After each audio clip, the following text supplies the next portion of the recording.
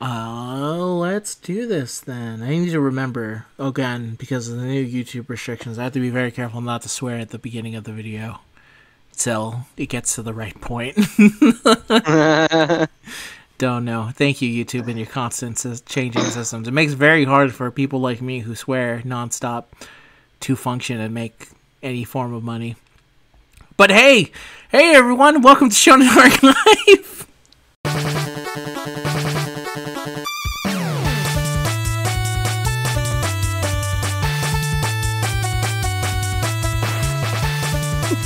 I'm Wokey, and I'm here with Zenrot.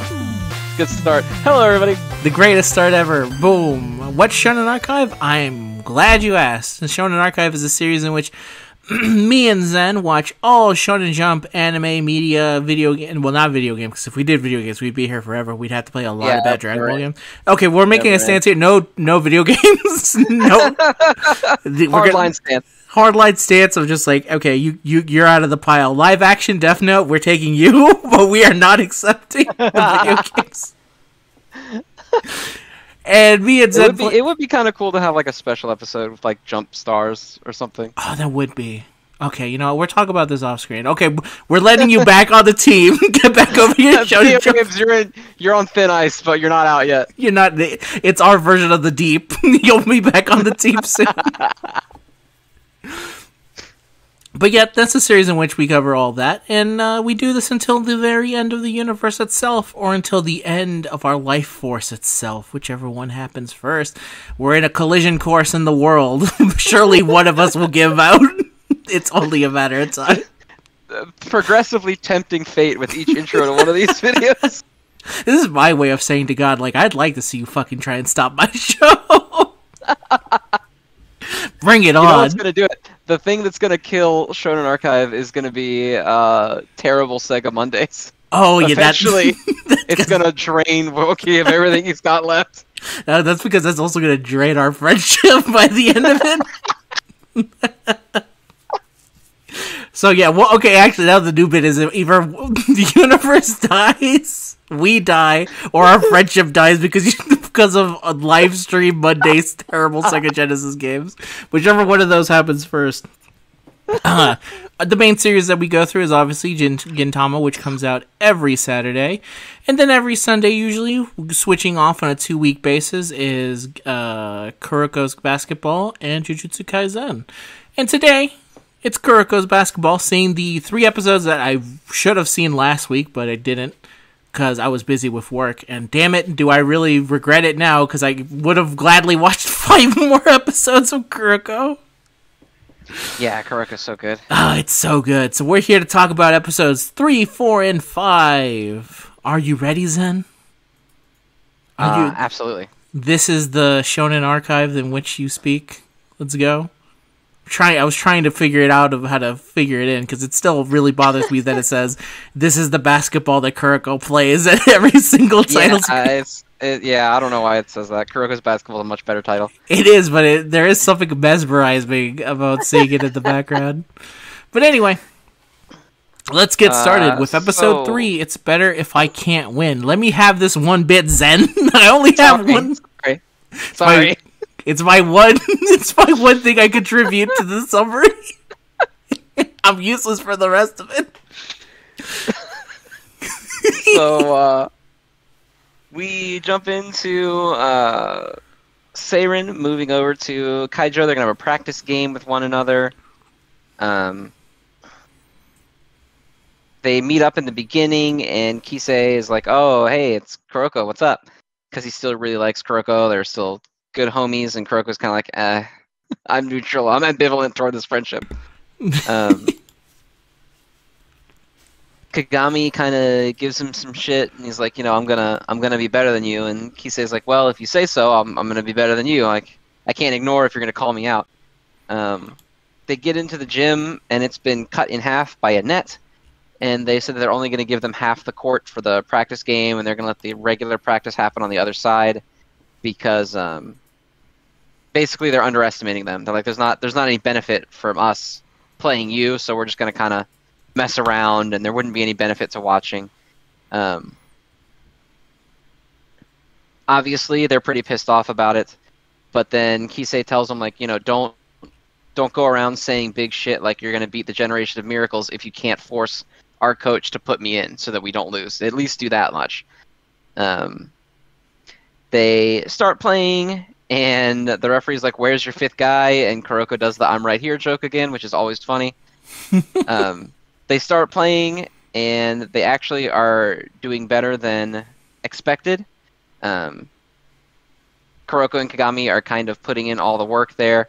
And then Kagami ends up dunking the ball and ripping the hoop off of the backboard because it's like an old wooden backboard with a rusted screw in it. And so it rips the whole thing off.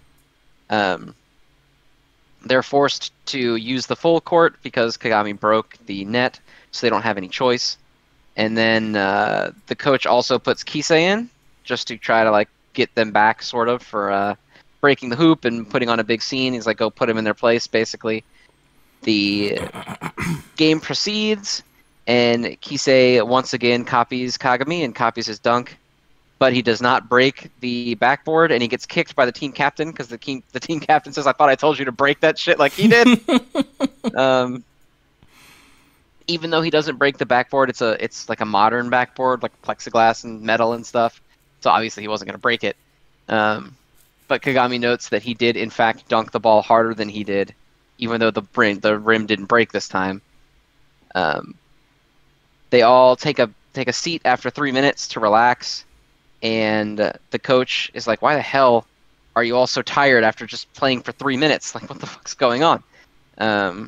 They're getting too exhausted, and so they call a timeout so that they can just kind of calm down. They're currently losing. Kaijo is winning.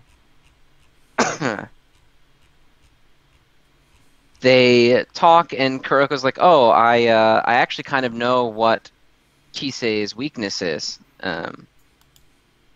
Or he says that I know, or I haven't told you my own weakness. Kisei says, "I know what Kuroko's weakness is," and then Riko hits him, and she's like, "Why didn't you tell us that your amazing super technique had a weakness before right now?" And he's like, "Oh, you didn't ask." And they have like this funny little argument, and then the timeout ends, and she realizes all she's done for the duration of the timeout is basically punch Kuroko, and that's it. So they start playing again, and then Kagami says that he's actually figured out that Kisei's weakness is Kuroko because he can't see Kuroko just like anyone else, and so while the misdirection is active, he can't copy it because he can't watch Kuroko play. And then we move on. That's where the episode ends, as the game gears up between Kisei's school and Seirin. Kaijo, that's the name of Kisei's school. Kaijo. Yeah, Kaijo. Man, this was so this is the episode where I started also really liking Riko. By the end of the episode 5, I was a big fan of Riko, but this actually started it because the way she felt extremely disrespected when that guy's like, whatever, they can practice, they don't really need to be seeing it, and this fat coach guy is like so much is extremely just like, so man, whatever, we're gonna easily beat them, try not to let us score over 100. Like, such an unbelievable asshole to the people who are coming to her school, that when she was angry at him, she wanted to get back at him. I ended up starting really liking her right there. But also I ended up really liking the other two as well, Kuroko and Kagami, because this is where they started doing a little bit more cool stuff. Like, obviously, you can't hate a character who dunks so hard he breaks the... Yeah, there's something about a dunk, Yeah, it's the same reason Slam Dunk is so good, is because almost every single one of those characters does a sick slam dunk. The answer is the slam dunk is one of the greatest moves in the history of sports. It's really cool.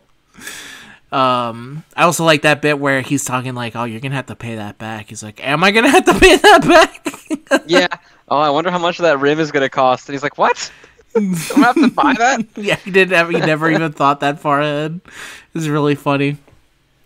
It also really is a good way of showing like Kuroko's personality, because it's actually very hard to tell when he is joking or when he is actually being 100% serious. And I think the answer is usually he is unintentionally funny because he's being 100% serious every single. He's being genuine whenever he's always genuine, but it's in a funny way because of the things that he says. Yeah, so like deadpan. Yeah, it's really great and it's really funny.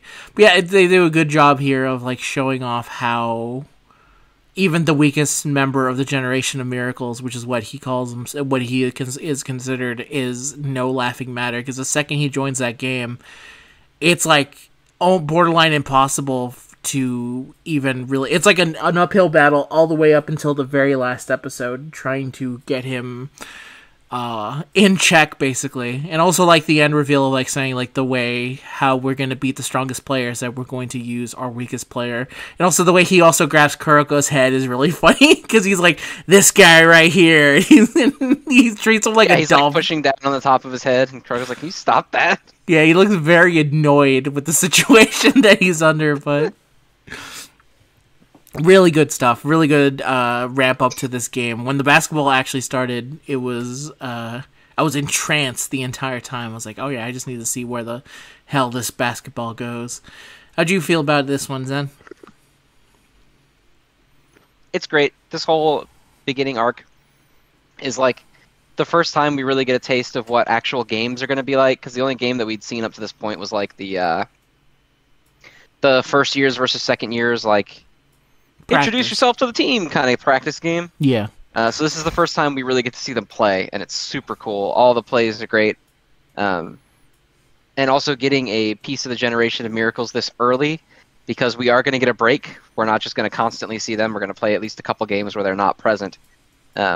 Is really cool as well, because you can kind of see like the difference in the upcoming competition versus someone like Kisei later on. Yeah, and also how much he's just like clearly better than their best guy. I think they also make note of it. Rico also makes note of it. It's like, it's not just him. This entire team is better than us. Yeah. Which is cool. It's a good underdog way of showing it off. It's very easy to cheer for the underdog, and they establish very quickly, like, oh yeah, no, they're kind of screwed. They can't even keep up the pace of the game, because they're gonna tire themselves out, and one of their best players is also basically got a limit on what they can do, because they'll get used to him. And also, like, I think he shows off I think this is the one where he explains what misdirection is, right? Like, what Kuroko is doing. Yeah, how it works, basically. Yeah. Yeah, it's like, well, this is how basically what he's doing. And I was like, oh, okay, that makes a lot of sense. Also explains why he can't do it for very long, because they'll just eventually get used to him. If you're spending that much time with someone, eventually you will notice. So, yeah, very cool episode. And now, let's go on to the next one as we continue the game. Take care of the counterattack, which is episode 4. So they are continuing the game. Kaijo has the lead. They decide to work on teamwork between Kuroko and Kagami in order to get around Kisei. They are continuing with Kaijo in the lead, with Kisei on Kagami to stop him from doing anything, only for Kagami to basically use Kuroko kind of to get around Kisei, to pass around him and avoid all of the, Kisei's defense, basically. So they end up starting to progressively bridge the gap. They are not exactly caught up yet. They're certainly not in the lead, but they are catching up slowly. Right as Kisei starts to acclimate to what they're doing and kind of get used to like their method of attack and everything they're doing, they mix it up and they start working in the team captain Hyuga, who is like a 3-point shooter, to also score some points as well. Kisei kind of starts to reassert himself and continues putting in work.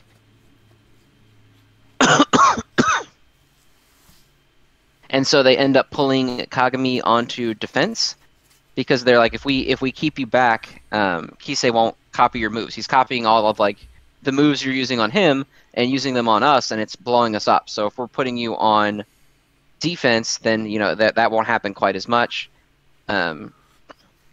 We get into the near end of the game here. Kuroko Kuroko is benched because he also has terrible stamina. He can't, be fighting for all that long. Isn't he? Is this when he gets benched because he accidentally gets hit by Kisei? Yeah, Kisei cracks him, I think, in the forehead. Yeah, really badly. Yeah. He's bleeding out. Yeah, so they bandage him up and put him on the sidelines there.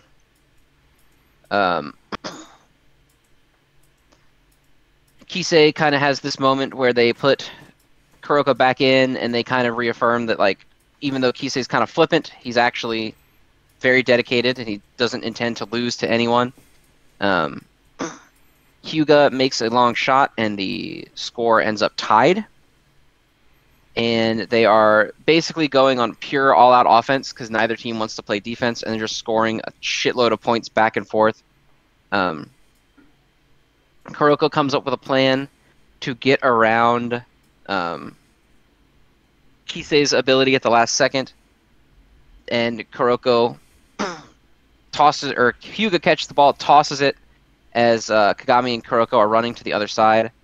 Kuroko alley-oops the ball up to Kagami, and Kisei jumps up to try to block it, and then he realizes that he is falling sooner than Kagami is, despite the fact that they jumped at the same time.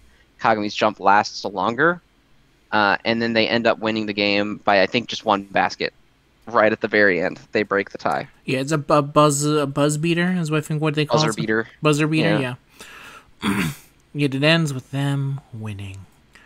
This was great old time. This is great because this also was after he gets injured. I actually assumed that the game was over and they were just gonna do a fast forward, but they actually take the time to say, like, okay, no, there are other dudes on this team. Yeah, and they give an introduction of him, which are really funny. He's like, this is the senior. He does 3-pointers. He's the clutch. He's the guy who you get it in clutch. Here's another guy. He's really weird, but he makes weird jokes, but he's pretty good at the game. Here's another guy, and no one's ever even heard him speak, and he's the only one that doesn't speak during his introduction. And then the last guy, which is who I had been calling the kitty cat guy that had been in the background next to Rico the entire time. The guy with the kitty mouth? Yeah, the guy with the kitty mouth. That's what I had been calling him, as a kitty cat man. And then he joined the game as, like, a jack of all trades, literally master of none. It's him. And he goes like, oh, come on. I got, like, the worst intro out of all of them. Yeah. Because, like, and wait, is he the one?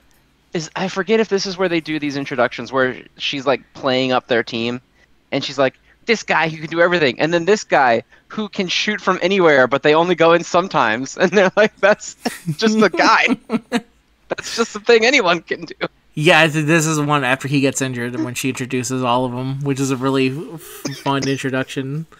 Good way to introduce the other dudes on this team, because up until this point, it's really just been them two kind of, like, taking the game. And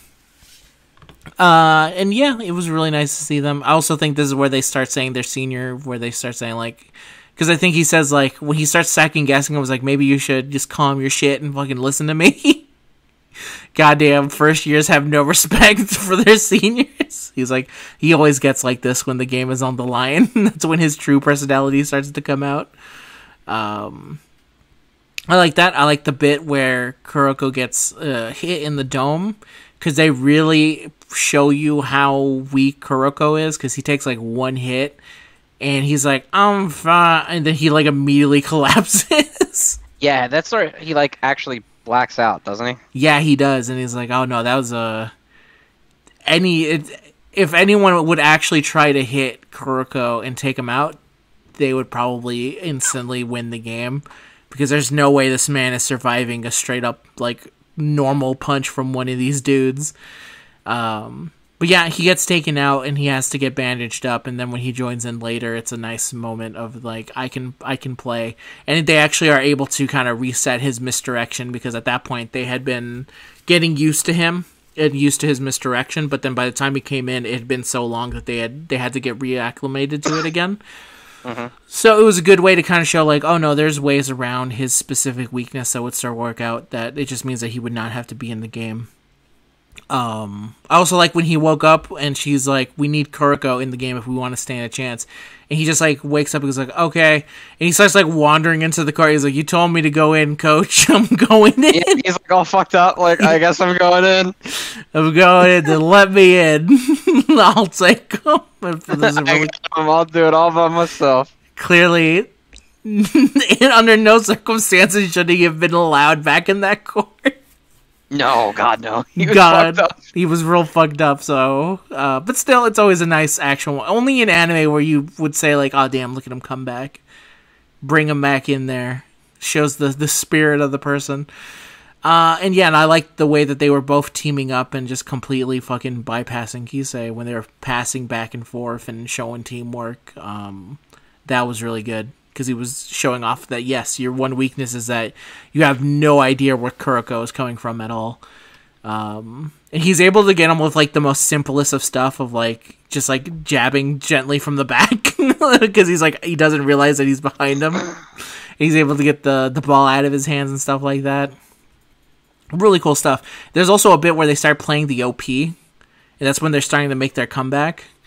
And I was like, oh, this is great. But then it has the real good moment where he, like, kicks into, like, third gear. And all of a sudden the OP disappears and it goes into, like, this rock theme for how good the Generation of Miracles is. And he's just, like, a fucking demon on the basketball court. Yeah, that had big vibes of, like Aizen stopping Ichigo's music. Where, like, their comeback just gets stuffed. Yeah. And all of a sudden Kisei's there fucking shit up again. Yeah, I was like, damn. Yeah, it's a good showing off of, like, no, there's a clear gap difference between them. And that one bit is showing, like, oh, if he was actually maybe if he was always going like this, they probably wouldn't have stood a chance, but he was not going to that level, so. Man, really good episode. What'd you end up feeling about it, Zen? It's really good. I really like this opening match with Kisei because I really like Kisei as a character. I think he establishes the Generation of Miracles really well. And he kind of establishes the conflict that Kuroko has throughout the remainder of this. Because, Kagami's whole thing is, I want to beat the Generation of Miracles and I want to be the best. Which is, pretty standard sports guy protagonist thing for a sports manga. Just, I want to be the best guy at the sport.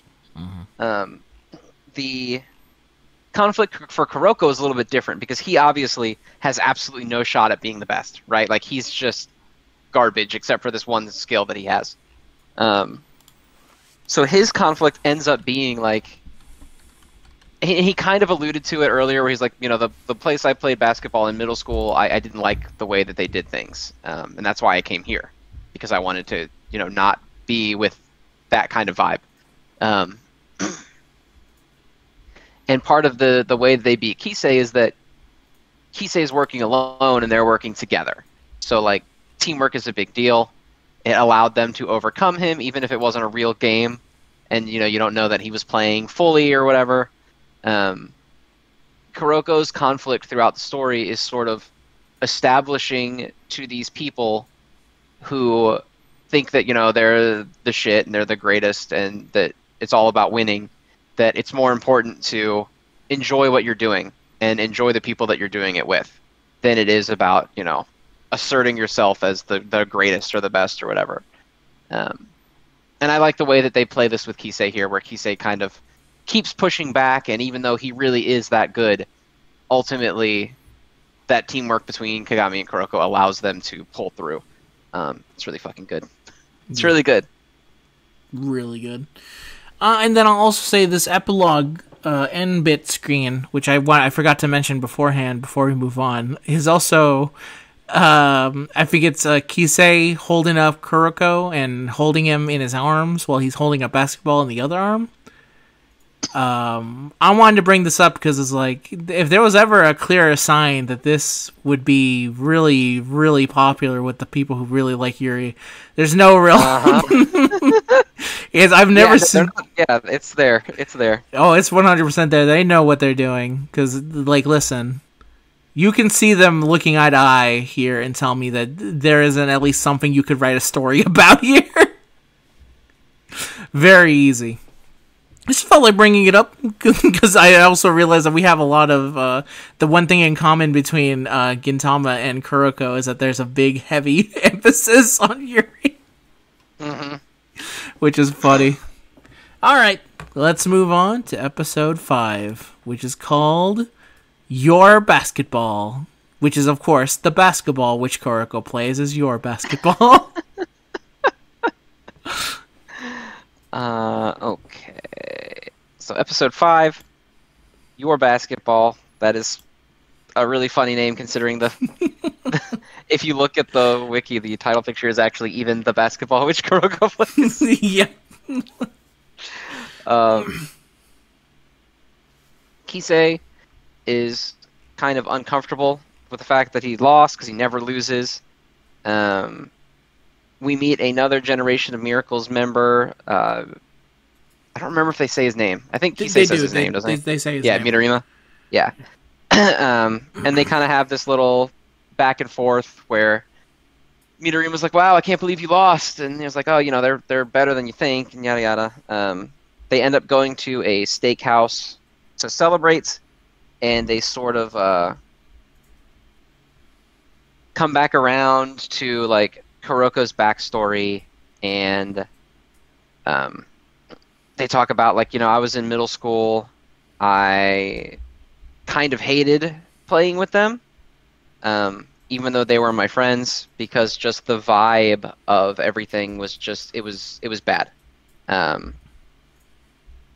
It was all emphasis on winning, no emphasis on anything else. Sorry. And he just wasn't up for it, and he wanted to sort of restart somewhere else, and it's why he ended up not going to like a big name school like any of the other Generation of Miracles players did. They end up having this little talk between Kisei and Kagami, and they're like, eventually you're gonna, like, it's all fun and games and teamwork right now, but you may not realize or may like how much better than them that you are. And the better that you get, the more and more ostracized you're going to become. Eventually you're going to outgrow them.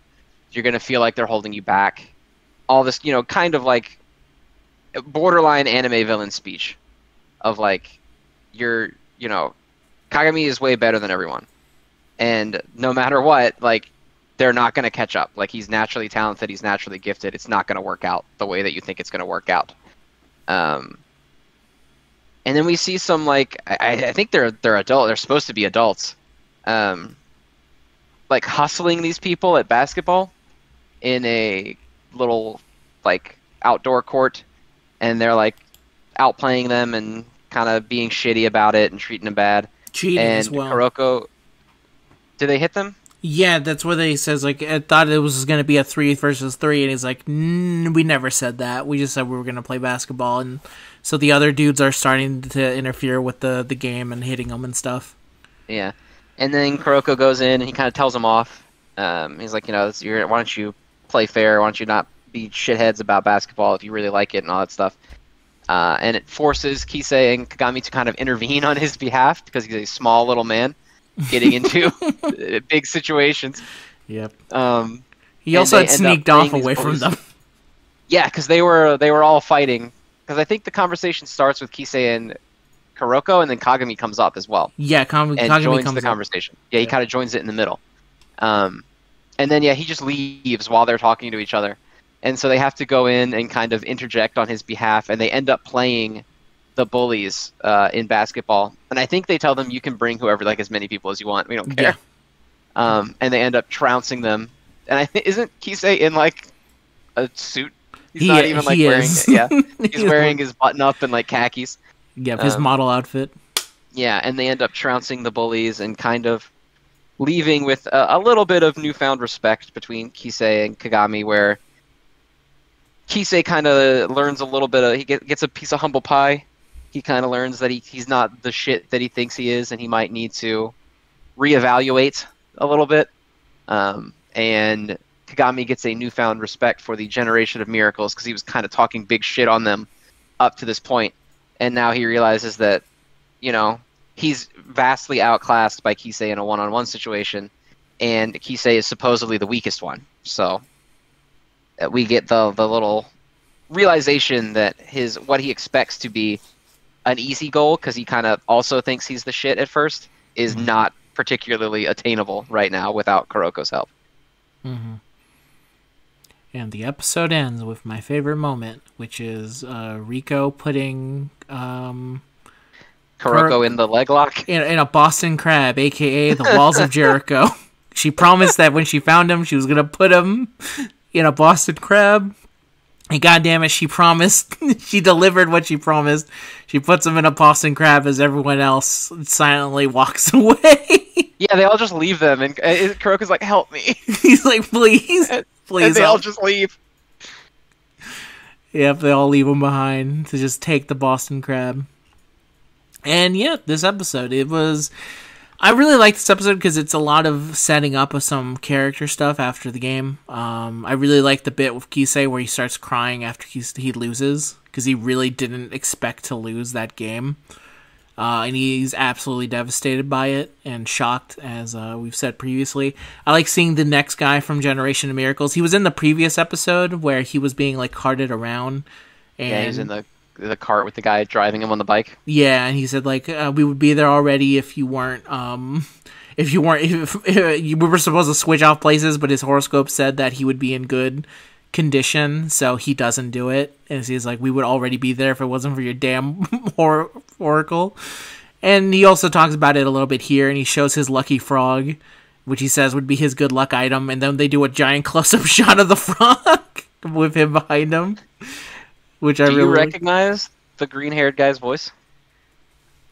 He sounded so familiar. Who's his voice actor? Daisuke Ono, baby. It's Jotaro Kujo. Really? Okay, that makes a lot of sense. It's like So, fun fact, there's actually a shitload of JoJo voice actors in Kuroko. Really? Yes. Hang on, let me pull up a list. Because there's at least, like, I think there's... Okay, so Kuroko himself is a JoJo. That's Giorno. Mm-hmm. That's Kensho Ono. We have Daisuke Ono, obviously, as Midorima. And then I believe that Josuke is also someone. Hang on.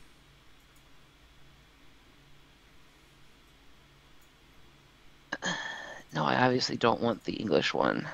It's Kagami. Kagami is Josuke. Really? So Kuroko is Giorno, Kagami is Josuke, and Midorima is Jotaro. Wow, hell of a meeting of the JoJos. Yep. Yeah, that's pretty good. It's pretty great. But yeah, I liked his introduction, and I liked how he said, like, if I'm feeling the luckiest, I'll never lose any of my shots. And he's like, that's never made any sense. Like, it's like he says that, it's like, that just doesn't make any sense. Yeah, so each of the Generation of Miracles has, like, a gimmick. It's like their power, basically. So this is where Kuroko gets kind of the super-powered basketball thing from. They all have their gimmick superpower, and that guy's is, as long as he follows his daily horoscope, he always lands his shots. Yeah, that would make a lot of sense then. Yeah, much in the way that Kisei's is like his copying, his Sharingan, basically. Yes, and Kuroko's is his... his misdirection. And we'll figure out the rest when we get there. But yeah, I like that part. We'll eventually get one as well, too. Yeah, because they mention in here... Because that's the conversation that him and Kuroko are having, is that he sees Kagami as being basically, he has the same abilities as the Generation of Miracles. It's just starting out, though. And it will come to pass that eventually what will happen is that what will happen to him is what happened to the Generation of Miracles, which is that he'll become too good for the team. And at that point, he'll be kind of shunned, and he won't really have a place on the team anymore, because he's just so much better than the rest of them that he won't be able to actually enjoy playing with them. And that's when Kagami also eventually shows up, and he starts having words with Kisei as they go back and forth. And Kisei is in general very curious about Kuroko's plans, which is to make Kagami the best b-ball man possible. Which actually ended up reminding me at this point I realized, like, oh, actually, if you think about it, both Kuroko and Kagami are kind of based off of Red Oni and Blue Oni. If you ever, if you're unaware of what that is, it's the story of the Red Oni and the Blue Oni is that the Red Oni was wanting for friendship, and what happened is that the Blue Oni basically had to came up with a plan so that the Red Oni would be able to make friends with a local village. And only through the actual sacrifice of the Blue Oni not being able to be with the Red Oni anymore was he able to actually, like, fulfill his dream and his promise. And so at this point, when he's talking about this, he's like, oh yeah, eventually he will just get away from everyone. It kind of did remind me of that a little bit, because that's kind of what his current plan is that to make him the best. And they actually share very similar characteristics to him. Like, the Red Oni is supposed to be one that's all emotion, very passionate, while the Blue is supposed to be very calm and very collected and be more of a plans-focused kind of guy. So I was like, oh, I think, obviously probably not based off of that story 100%, because I don't know where their eventual story is going. But I can definitely see some of the similar parallels right there. So it makes me wonder if it was on purpose or not. Or if maybe it's just one of those things of like, oh yeah, this guy's red and this guy's blue. Because one has red hair, one has blue hair. And yeah, then, that's pretty straightforward. Yeah. But either way, it was like that moment I was like, oh, maybe it's a little bit based off of that. And seeing some of that and seeing a little bit of him kind of talking about it made me feel a little bit more like, oh, I could see them kind of being based off of that specific story, if that's the direction that they kind of go. But we'll see as we continue on, because I don't know where the series go. This is just me, in general, thinking out loud right here. But yeah, I really like this episode, and obviously when Kuroko stands up to those dudes, and he's like, what was your game plan here if they started attacking? He's like, oh, I would immediately get destroyed. He's like, check out my guns, and he does like a look at these guns, and he does like a little curl. He's like, obviously I would be destroyed. Look at these guns, and then they go like, you are an idiot. Your entire plan was basically that you were just gonna get your ass kicked. And yeah, I also like the stuff with where they're going, where they're, before they're out to go celebrate, they actually go check on Kuroko at the doctor's to see that he's okay. And after they get the okay that he can still play basketball, everyone's like, yeah, we won! They had to make sure that... They just leave, they're like, alright! Yeah. And they realize, like, oh, let's go celebrate, but they're broke.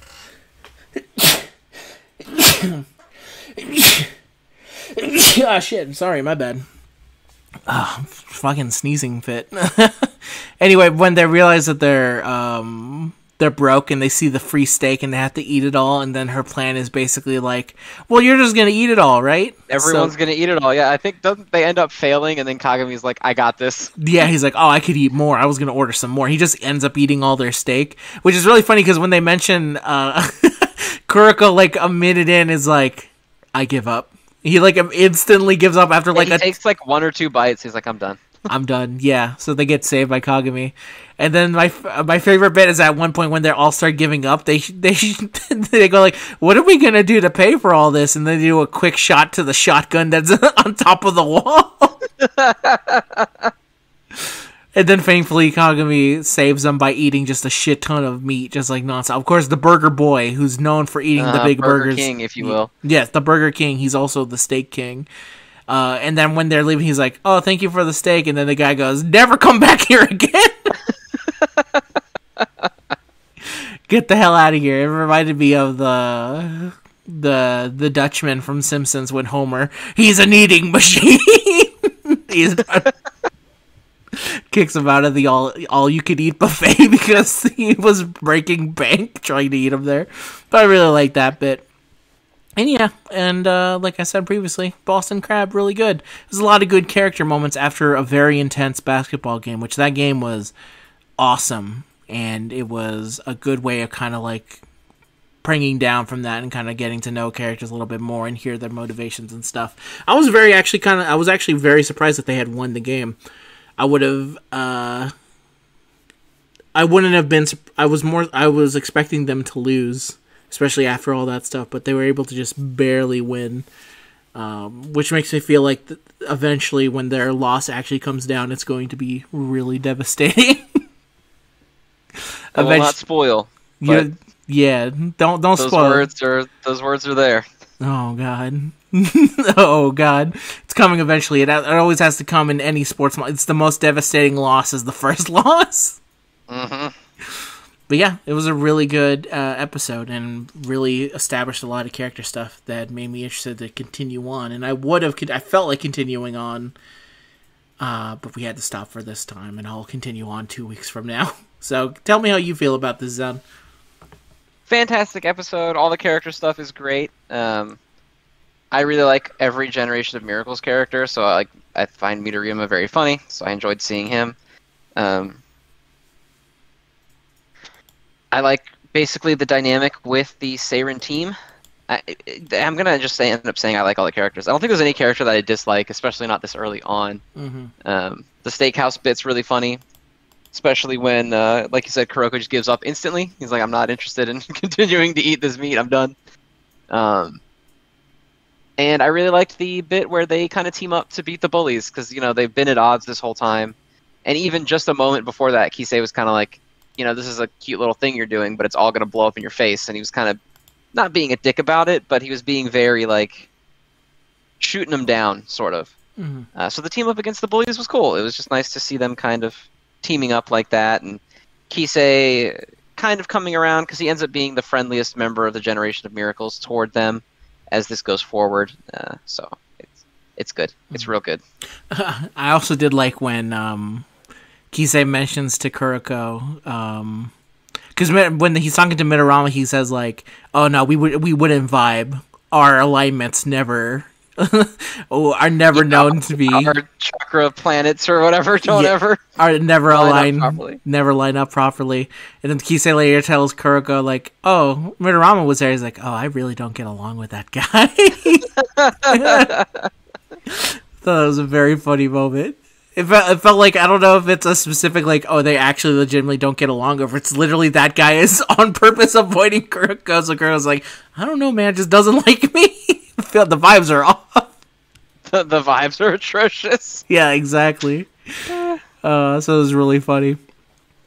So, a good 3 episodes then. Man, Kuroko's a hell really of a series. Stuff. Yeah, it's starting off this strong, it's going to be good. Yeah, I can't wait to see more.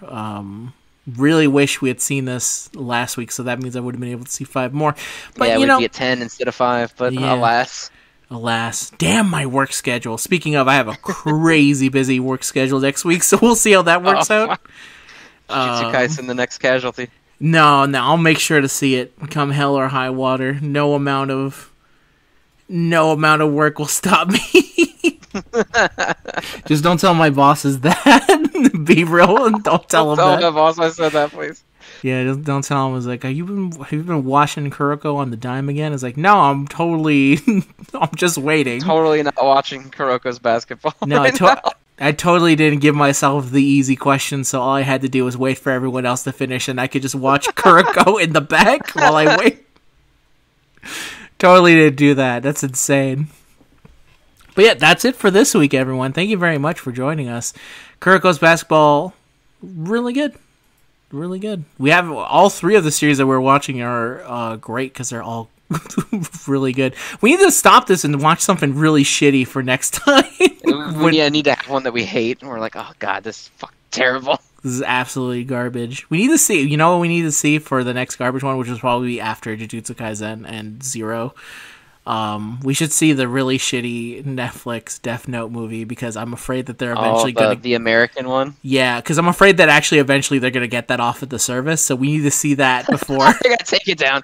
We gotta get rid of this. Ever since HBO Max started doing the whole, I guess things can just go off forever, and it's making me go oh no. Eventually Netflix is going to catch on, because they're in a super money-saving mode. We need to do this episode before it becomes a real pain in the ass to go look for this. And that'll give us a good break and actually allow us to shit on something for once. Well, both of us, because the only time you were able to shit on Dragon Ball Superheroes while I was enjoying it with D-Free. But I need to also have that experience too, Zen. It ain't fair. I also you also need to shit on things. Exactly. We need to get an example of the absolute worst. And unfortunately, it takes too long to get to the terrible parts of Toriko anime. Yeah, Toriko's actually really good until it is not anymore. So yeah, until there's a clear part where the anime takes a nosedive. So I have to figure that out. But in general, it's good that we've been seeing so many good things. It just goes to show that there's plenty of good Shonen Jump anime out there. You just gotta open your mind and allow yourself to see it. And with that word, I'll now do the sign-off bit. As always, you can find Zen over on his channel where he does Shonen and Chill with the Ocean Man, where he talks about all the stuff that is... Not all that... You actually don't talk about every single thing that's in Shonen Jump, right?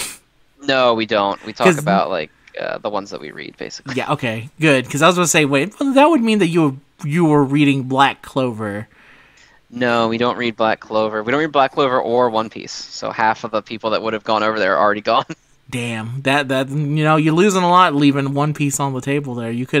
I would have enjoyed an entire year of you going, and then Luffy punches Kaido, and we'll join us in 2 weeks when he does another punch on Kaido and flashback.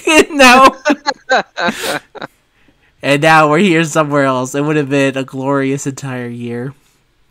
It would have felt like an infinite Tsukuyomi as you talk about, like, I can't believe that this arc is still fucking going on. And this is coming from someone... I hear that shit never ended. No, oh my god. It did eventually, but it lasted for like 6 years. Dude, Okay, again, I'm a One Piece fan, so don't fucking come at me if you're gonna be like, oh, whatever, Wokey's coming at... I fucking love One Piece.